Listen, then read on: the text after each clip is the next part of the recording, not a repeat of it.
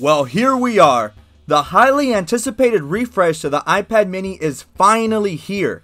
Now for many of you, you might not think too much about the iPad mini, but there is a small niche amongst us Apple lovers. Like, it's so hard to explain.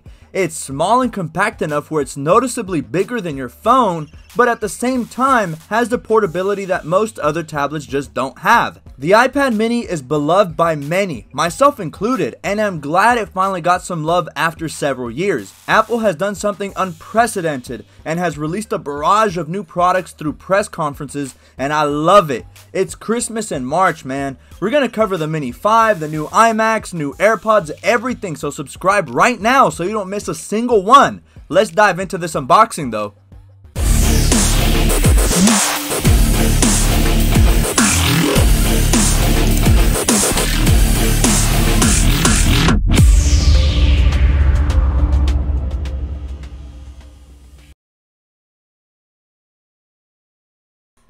Well guys, today we're going to review a product that I'm really excited about, honestly.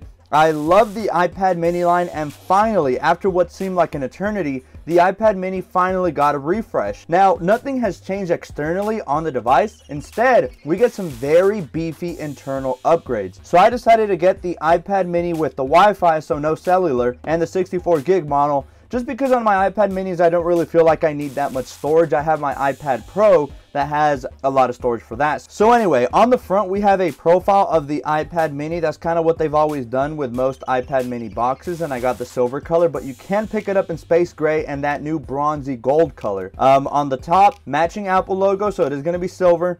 On the bottom as well, another Apple logo. We have iPad mini on the side and iPad mini on the side, and then all of your serial number, and it tells you what model you got right here. So for this unboxing, if you can see, we have a little pull down arrow, so I didn't need the machete, so my mom was kind of happy about that. But anyway, let's go ahead and jump into the unboxing.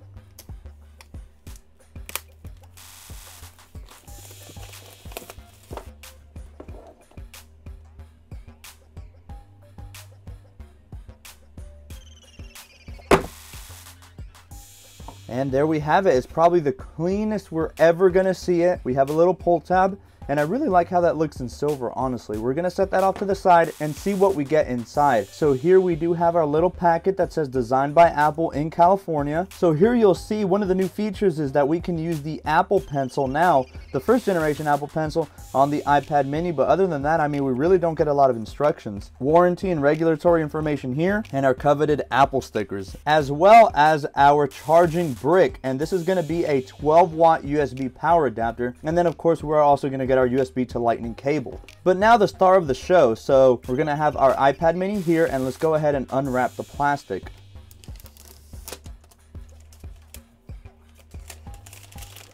And I'll more than likely want to put a screen protector ASAP, but here we go guys, just a quick tour. We do have our speaker grill down here on the bottom, so it is down firing. Our lightning port there. On the side, we're not going to have anything. On the top, we do retain our 3.5mm headphone jack, as well as a microphone here. We have our sleep wake button here. On the right hand side, again, nothing. If you have the LTE model, you'll have a SIM tray right here, but we don't since it's the Wi-Fi. Our volume rockers up and down. On the back, we're going to have our nice polished Apple logo in silver, iPad branding down here, and as well as our 8 megapixel camera with another microphone right by it. So externally, from the iPad mini 4 to the iPad mini 5, nothing has changed. It's actually the exact same chassis. The only thing that changed is this placement of a microphone. It used to be over here by the camera before. That really is our only external change, but there you have it. Now, having the unboxing out of the way, let's go straight in because we have a lot to cover. I want to cover the biggest differences between this and the last generation, and then go into specs and all that later on, and then give you my honest opinion on this device. Quick spoiler, I love it, but it does have a few flaws which I'll mention later. First off, the biggest change has to be the internals. Really, this is a total spec upgrade, so externally, nothing has changed except for the repositioning of this mic here on the back. Other than that, all previous cases and screen protectors should fit the mini just fine. So same exact bodies and dimensions. As far as the newly upgraded chipset, this is massive. You see, normally what Apple would do is put older generation chips into their iPads to reserve the strongest available chips for their iPhones and Pro iPads. But this time they packed in the super powerful A12 Bionic Chip with the Neural Engine. The A12 is the exact same chipset found in the iPhone XS and XS Max. So in terms of performance gains, this is massive. And not only that, the Neural Engine now helps with artificial intelligence and just makes the Mini an overall more reliable and smarter piece of tech. Previously, we had the Apple A8 chip,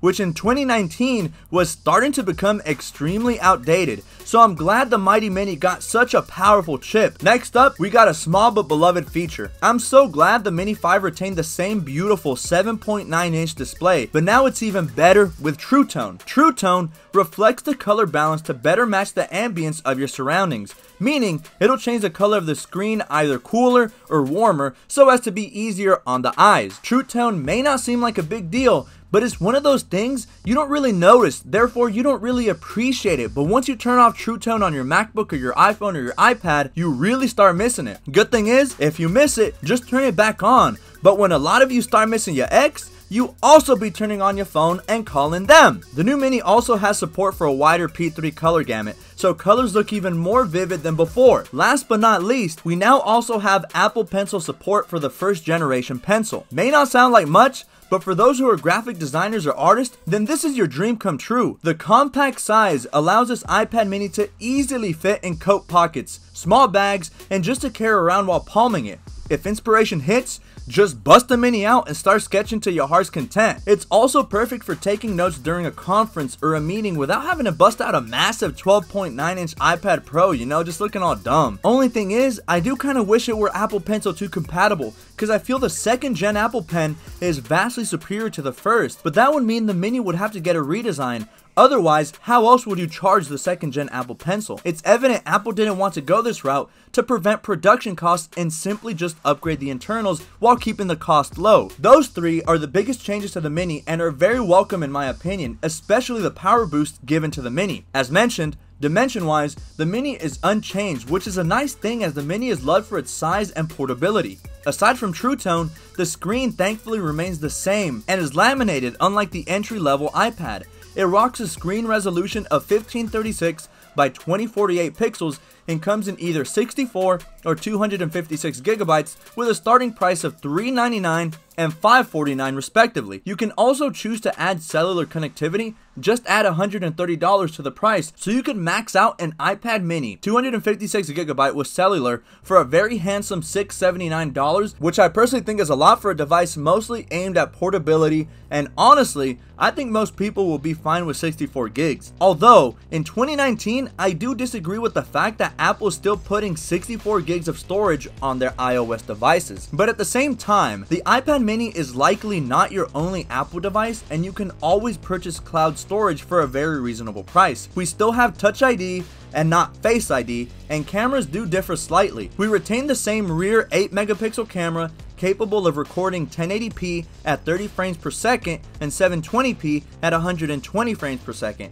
However, we do now have a beefier 7 megapixel FaceTime camera instead of the measly 1.2 megapixel FaceTime camera found on the 4th gen iPad Mini. Lastly, we still have the same speaker system, which is usually decent for such a small device. Now moving on to some of my favorite personal uses for the Mini. One thing many people don't know is that if you get the cellular model, the Mini 5 comes pre-installed with an eSIM.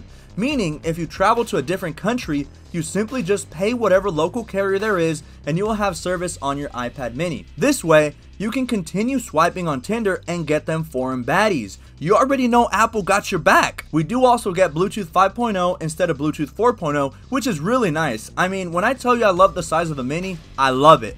Around my house, I seriously use it as like a secondary phone.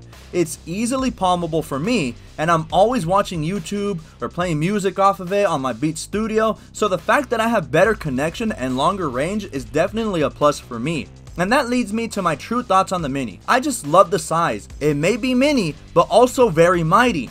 But I don't know, girls, what do you think about small and mighty? If I had to choose an iPad as a spirit animal, it'd definitely be the biggest 12.9-inch iPad Pro. You already know though. Oof, have to keep this channel PG. So moving on. I remember when I first got my iPad 4, I fell in love with it instantly. Now that I'm starting to travel more, I cannot be at an airport without my Mini. I love going into the Delta Lounge, grabbing a drink, and using my iPad Mini to browse social media, play some games, or watch YouTube videos, all while having my iPhone to reply to Snapchats and iMessages. It's the best of both worlds and is the perfect marriage between an iPad and a phone. Normally, people complain saying, oh, the mini has no use anymore since bridging the gap between phones and tablets is obsolete since iPhones are just so big now. These kinds of people just want attention and need Jesus in their lives. What people fail to realize is that not everyone has the biggest XS Max, which has a 6.5-inch screen. Some people may have the smaller 5.8-inch XS or maybe even a smaller phone, in which case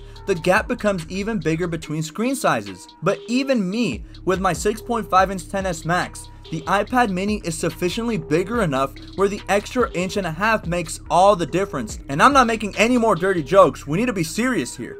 The iPad mini definitely is a hybrid product, especially now being given steroids.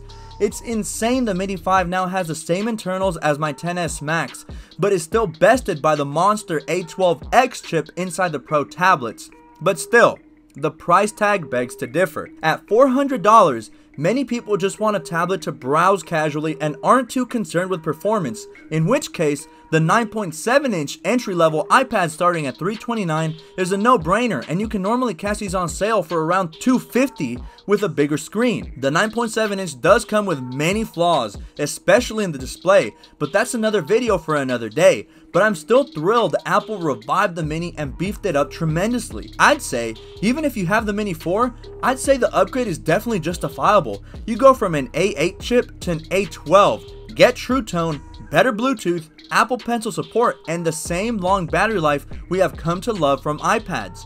I rarely recommend upgrading from the previous gen product unless you have the money to blow, but this is an exception.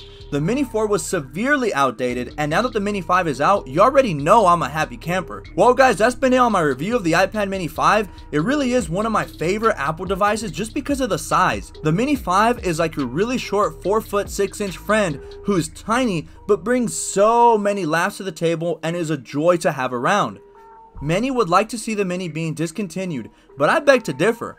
My only complaint is I wish the price would be dropped by a good $100, but let's face it, we're talking about Apple, so let's be realistic. But even $349 is a much more attractive price, and at $349, I'd be able to recommend it to way more people. But put it this way, as my final piece of advice, if you want a tablet simply to consume media and don't care about all the nerdy tech aspects of displays and chipsets, the entry-level $329 9.7-inch iPad is for you because it has a bigger display, enabling you to Netflix and chill much easier and get right down to business 15 minutes into Narcos.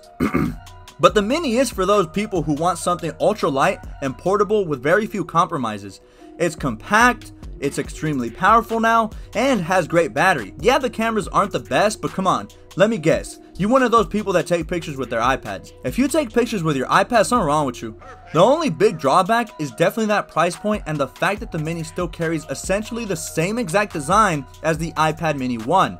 As some articles have touted about the iPad Mini, it's not so much revolutionary, but evolutionary, and I couldn't have said it better myself. The Mini is not doing anything new. It's still an iPad Mini, but it is beloved because of its size and portability that really gives it a very special niche. I also partially think the Mini was updated for the business sector as well, since the Mini is not only so much a consumer device, but also a device that many businesses use. However, it prices itself out of the competition when the average Joe sees a bigger iPad at a lower $329 entry price. What do you think they'll go for? But anyway guys, it's been so fun reviewing all of Apple's new spring 2019 hardware and also their new streaming services. If you haven't yet, please subscribe to my channel and give this video a big thumbs up. You'll be seeing much more from me, so stay tuned. Hope everyone has a wonderful day and thank you so much for watching.